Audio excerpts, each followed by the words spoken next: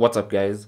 In today's tech tip, I'll be showing you how to format a USB flash drive in Windows 11. Now, the first thing you need to do is obviously plug the USB flash drive into your computer.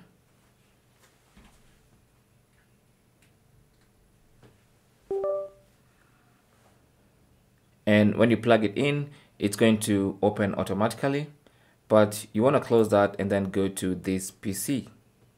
Now, having plugged in your USB flash drive, you can either click on this PC icon on your desktop if you have one, or you can open any file explorer window, including the window that opened as soon as you plugged it in, this one here. With this file explorer window open, click on this PC on the left hand side. Now here, you should see your local disk C and any other local disk you have on the machine. And here, as you can see, it's the name of our USB flash drive. Now you can tell it's a USB flash drive by checking the capacity. This one is 14.3 gigs. That basically means it's a 16 gig USB flash drive. You can also recognize it's the USB flash drive because of the name. Make sure you name your USB flash drive. Another way you can tell it's the USB flash drive is to double click on it to open it, and you can tell by the contents inside the USB flash drive. So make sure you're working with the correct drive. Anyway, so select it, click on it once to select, and then right click and then select format. And from the little format window that appears, go ahead and change anything you need to change. But for most people, there's no need to change anything unless you have a specific need. Now, if you have a special need, then you can change the file system.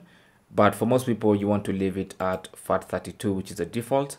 And also, the allocation unit size, you can leave it the way it is, unless of course you have a special need.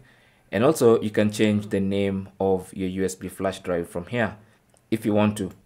So you can delete that name and give it a new name if you want to. And make sure quick format is selected if all you want to do is just erase everything on the flash disk.